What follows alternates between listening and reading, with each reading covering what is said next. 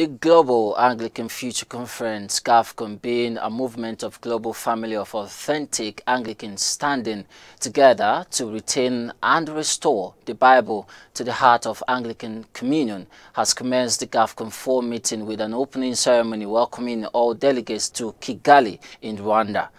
Having the theme for the conference, "To Whom Shall We Go?" The conference had about 1,300 people from 53 nations of the world to chart the way forward on the need to transform the gospel of Jesus Christ, proclaiming him to the world. In his welcome address, the Gafcon chairman, Archbishop Foley Beach, appreciating God for all the years despite the challenges, said God worked out all things for the good of his people. He encouraged all to go back and spread the gospel, urging them to turn away from their sins. So as we gather this week from all over the world, I want to encourage you to keep the following in mind as we travel together this week and then we return to our own provinces. I would like to share what I call the 4 marks of a continuing spirit-filled movement. Or rather, we could say 4 marks of modern Anglicanism. You see, we could go on playing church, being religious, and even making bold statements and make no spiritual impact on our world. What a tragedy that would be. We want to see true revival break out and spread to every part of the world.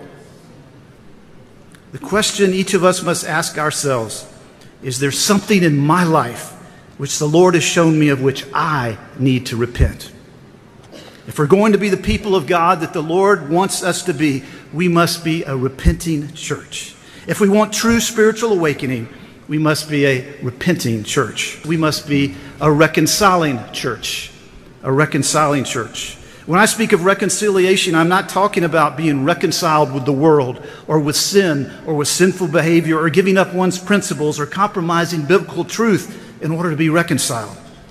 The scriptures tell us that we are all ministers of reconciliation and that we're being reconciled with one another as well. This reconciliation is based on the cross of Jesus, on the truth of the scriptures, but not compromising the teaching of the scriptures. In their separate remarks, Gafcon General Secretary, the Most Reverend Dr.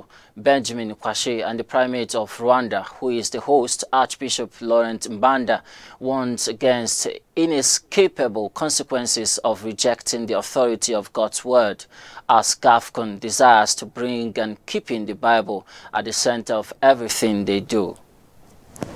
Jesus gave clear warnings that some would turn away and that trouble and persecution would come. But he added, "Take heed, I have overcome the world." Hallelujah. And he further said, "And behold, I am with you always to the end of the age." Take note of the power of the gospel. The world around us is falling into growing state of confusion and in some cases disintegration. But it is a part of the gospel which can turn things around. The gospel of Jesus Christ carries the power of God. The effect of the gospel will be seen in the life of whoever believes in that gospel, no matter their nationality, tribe, or gender. And the fruit of the gospel will be seen in righteousness, in holiness, service, development, health, and in physical and spiritual blessings that accompany that person in the community. The Christian gospel does not destroy, it builds. It brings life in all fullness to everybody without discrimination. When the tough gets going, we become disillusioned, we get confused, and things start going south. The prophet Jeremiah, in chapter 23, verse 26, warns against inescapable consequences of rejecting the authority of God's word. Gafcon wants and desires and commits to bringing and keeping the Bible at the center.